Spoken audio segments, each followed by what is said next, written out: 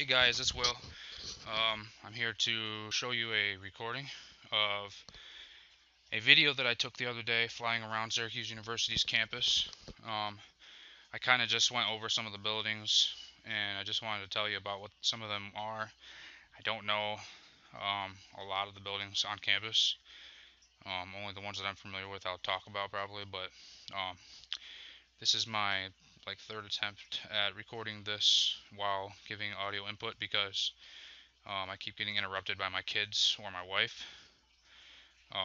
As well, this video that I'm going to show you is the same day that I actually crashed the drone into the side of my building at school. Um, Obviously an accident. My skills for flying are not completely professional yet. I was actually trying to veer away from the building because I was like a couple feet away from it, and instead of pushing away on the stick, I pushed towards the building. Okay, well here we go. So this is the dome. Syracuse University's dome. It's pretty popular. All the games are pretty much done in here, and it's a big dome. Um, the top of it is like a tarp kind of material, and it's held up by air pressure. There's not a lot of domes like this in the country, I guess. I don't know. It fits around 40,000 people, I think.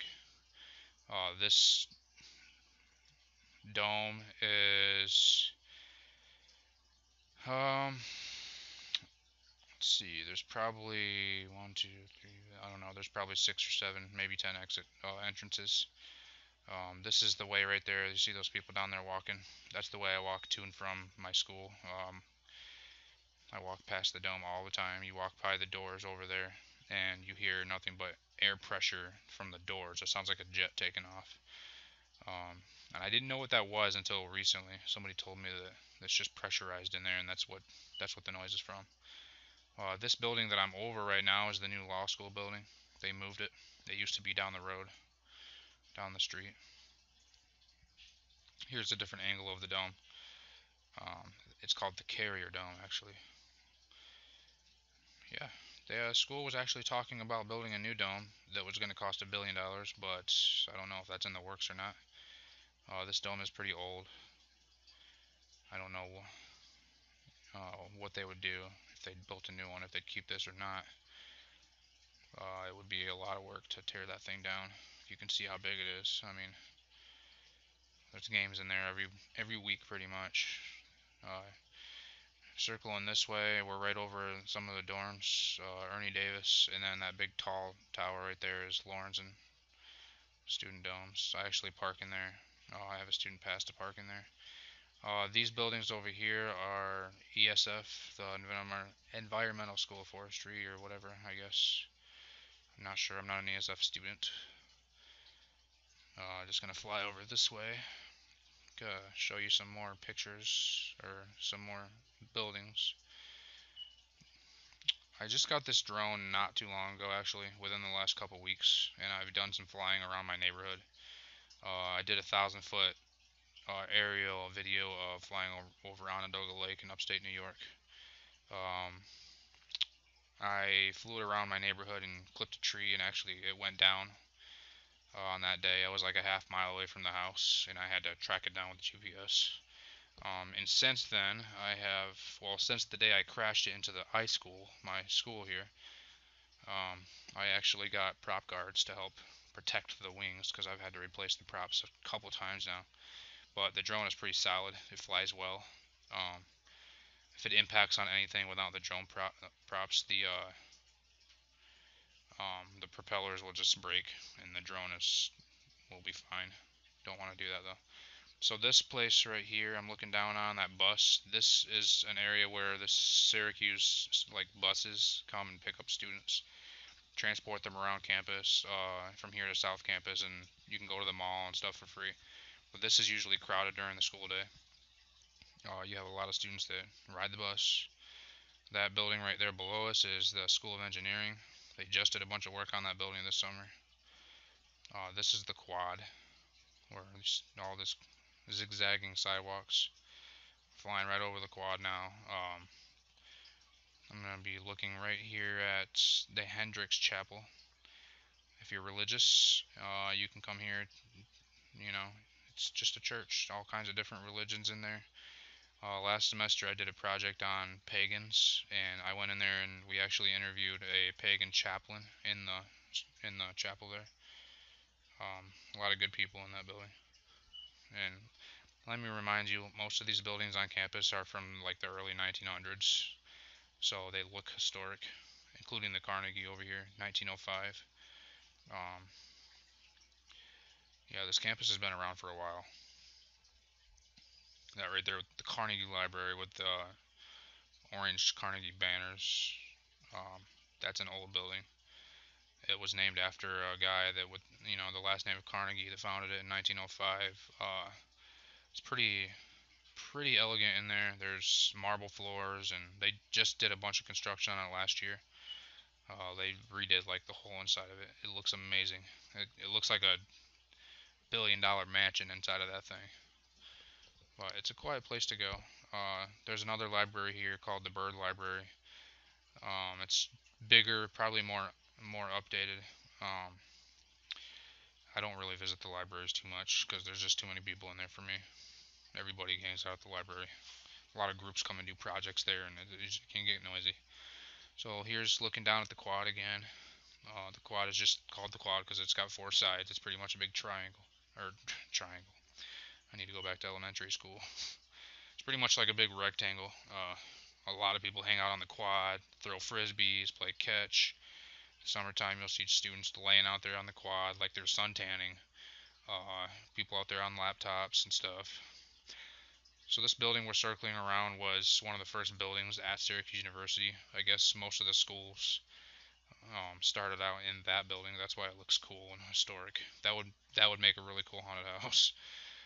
A lot of these buildings have vines and leafy stuff growing up the sides of them. I don't know, it gives it character. I like how they look. That's the School of Public Communications, I think, and Oprah Winfrey actually came because they added on a portion of that building and redid it, and Oprah Winfrey was a donator for that, so she came and, you know, had a huge crowd of people.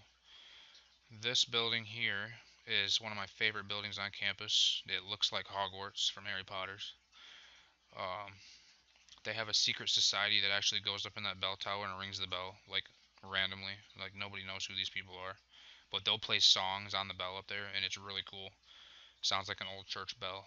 I went inside of there one time. It's got really elegant, fancy woodworking and the banisters and the handrails, and it looks just as gorgeous on the inside as it does the outside. It's on a really tall hill. You probably can't see the slope of the hill from the air, but it's closed off during the wintertime, at least that long stairwell that goes down, because it's hard to plow and keep the ice off of it. So they close the end of it off, and you can't really go up it. But I guess students not steal, but they take the meal trays from the lunchroom in the wintertime, and they slide down that hill, I guess. It's a big thing. It's kind of traditional here at Syracuse University. I don't know exactly what they do in that school. I think it's like music, and it's like a arts and science building. They do arts and music, and I'm not sure. It's just a big, cool looking building. Looking down at the stairs. When they do tours, they usually go right there to that intersection, and all the new people coming in, the parents, can look up the hill at the cool building. That building would make a really sweet house. But SU does a pretty good job at keeping the maintenance and everything up on these buildings. They want to keep it traditional, but um, yeah, there's a lot of buildings that look like that. That one right across there, it's a smaller version of it. I have never had I've never had a class in that building over there. When you come here, you have classes scattered out throughout the buildings. Like, you'll have a class in that building, and building across the street, maybe you'll have a class, and then you'll have to walk across campus to another building. Um, yeah, but these buildings are open to anybody. You can pretty much come in through here, and when you're not doing anything, and just check some of these buildings out. You might be able to find a cool hiding place to study, or just to hang out. Kind of swing around here and get more of an aerial view of that building. Got a little parking lot down here. There's the back of Hendricks Chapel.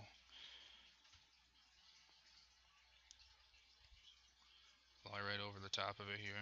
And there's probably classes going on right now, but some of these students are just walking around. I think there's a family down there on the quad that's looking up at the drone right now, actually. um,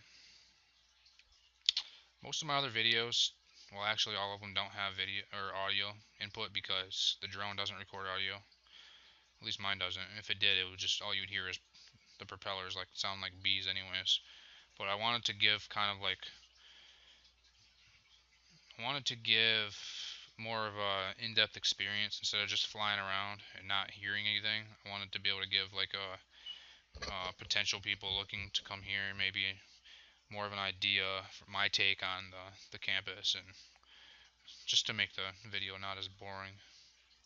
Oh, if you look right across a couple buildings to the left, actually, that big huge square looking building to the left, like all the way up at the left, that's Bird Library. We're looking right down at the corner of Machinery Hall in the middle. The right side is the engineering building, and the left side right there, the bottom left by the trees, that's the I School, the School of Information Studies. That's the school that I go to. We'll swing back over here. Got some people down there looking up at the drone. I swear it's funny. Like, you don't normally see drones flying around, so it's like foreign to everyone. It's like these people are from like the Stone Ages that's looking up at this technology like, oh my god, aliens are here to invade us. It just makes me wonder like how people thought about when, like airplanes first flew over their heads and they were looking up like we were being invaded by somebody. This person right there is just so interested in the drone. Look.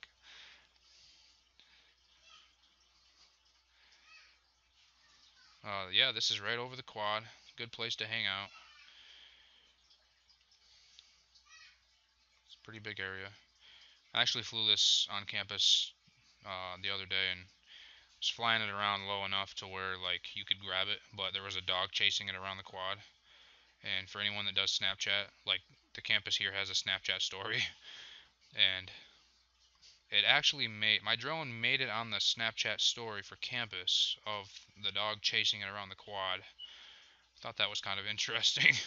I've never made the campus Snapchat story before, but the quad must have been interesting enough to make it anyways. The quadcopter, I mean, not quad. Actually, right now, I'm flying it. I'm sitting down by the I school right now flying this, and one of the security guards, the DPS guards from campus, came up and was talking to me because she thought she heard something fly over her, and she wasn't sure, so she was walking around and found me with the remote, and she walked up and said, "Oh, you're the one flying this. I thought somebody was flying one around here." And I was just showing her the screen because I have my screen on my phone hooked up to the controller, and the drone feeds 720p quality video back to me, so the drone can be out of range of sight, but I can still see where I'm going on my phone screen. So I was kind of flying it around, showing her. I don't remember if I come back down where I'm at and show you myself or not, but I can't really get to South Campus with the drone from here because my range is only 1.2 miles, and South Campus is like 2 miles or more away. But this is going over towards West Campus, out there on the highway where all the cars are going. You got some dorms out that way for graduate students. Came back over to here to check out the dome again, circling back around towards the quad again. Most of the buildings that you see on this screen are part of campus. Way up there to the right hand corner might be some, well, not now, but some frat houses, or there is a housing community around here where older people that went to Syracuse or something live. And let's see, did I get this? Did I show myself? I think the video is about to end soon. But I hope you liked the video and you learned a lot, and I will catch you later. Stay tuned for my next video. Thanks.